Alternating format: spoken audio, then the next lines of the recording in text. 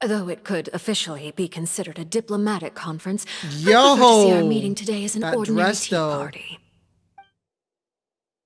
I assume you see it the same way, and Pyro Miss confirmed. Furina? Damn. Okay. I'm okay. Sorry, Kirima. Lady We're Furina? talking later.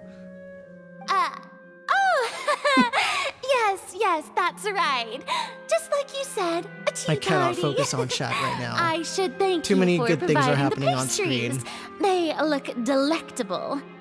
To make this tea party even more lively, I've invited someone else to join us today. It's a pleasure to meet you, Monsieur Neuvillette. I was born in Fontaine, so naturally, there's no need to introduce the nation's revered Eudex to me. Hello.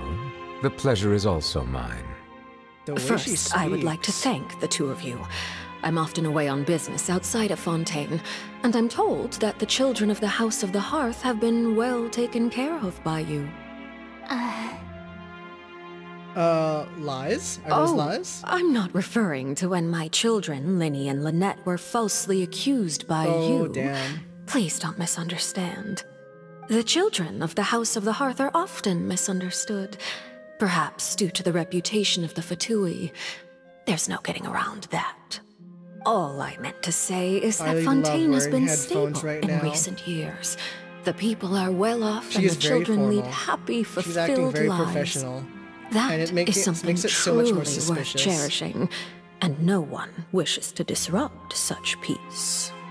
Now then, you have come regarding the matter of child, correct? Well, yes. It appears the ever-busy Eudex Neuvillette doesn't wish to waste time with diplomatic pleasantries, and hopes that we can get straight to the point of our talk.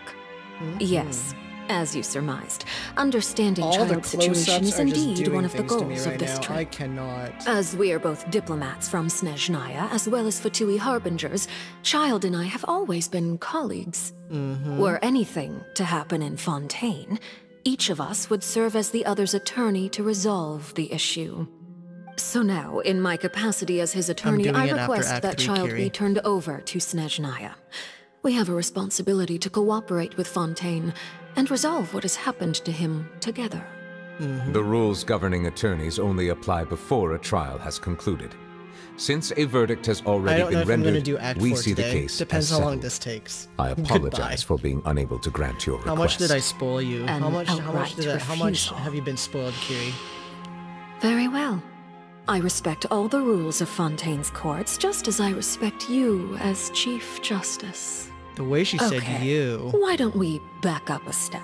Oh? You don't need to transfer Child to us. I only request to enter the fortress of Meripede to see Child and confirm his condition. Oh. It's not like you couldn't even manage to fulfill a simple request like that. Right, Miss Furina? About Yo, that. she is so scared.